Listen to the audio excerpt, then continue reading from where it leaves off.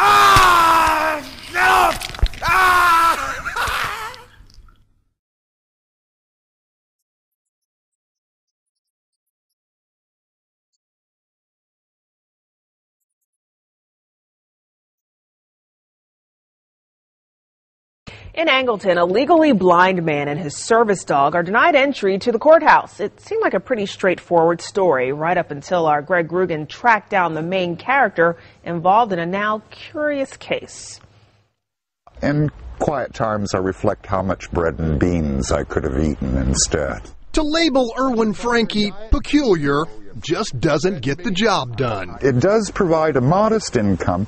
Visitors are encouraged to urinate upon it for a quarter. The ramshackle Angleton dwelling of the self-styled poet, sculptor, and naturalist is buried within a half-acre, deeply overgrown with a hermit's sense of purpose.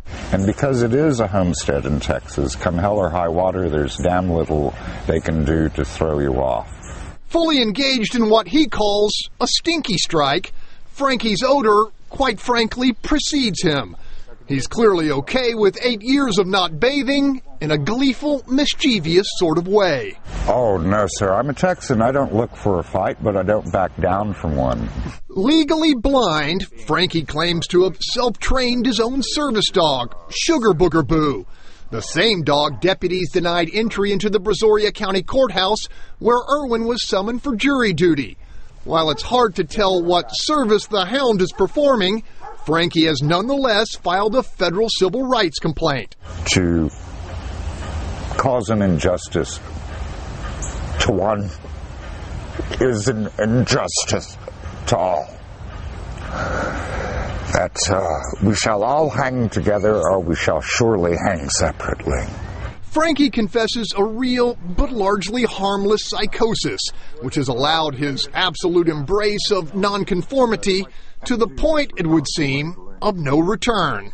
Man is animal. And it should come as no surprise local authorities have been fighting and failing to run him off for years. Education is my ruination. I've had 15 years of university. Hi, Mom.